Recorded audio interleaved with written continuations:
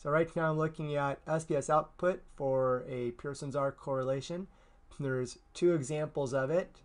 When you're looking at the output from SPSS for Pearson's R, take a look specifically at the top right box.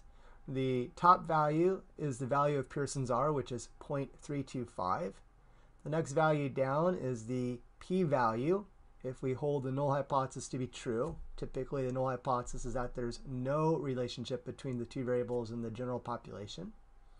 So if that were the case, it says you could get this situation 0.151 of the time.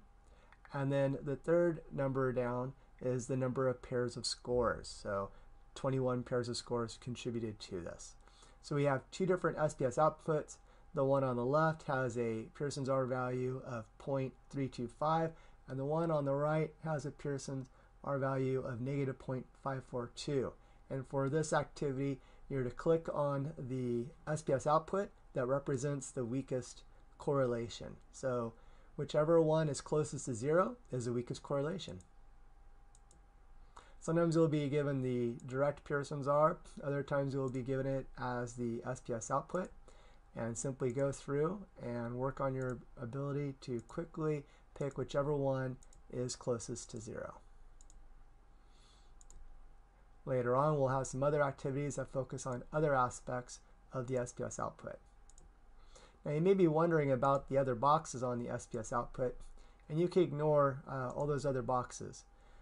For example, this box at the top left says that the variable x is perfectly correlated with itself, and that's not particularly interesting. The box in the bottom right says that the variable y is perfectly correlated with itself. Again, not particularly interested.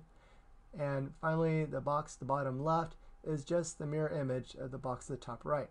So of all these four boxes in the SPS output, you only pay attention to that top right box to take a look at the Pearson's R, the p-value, and the number of pairs of scores there.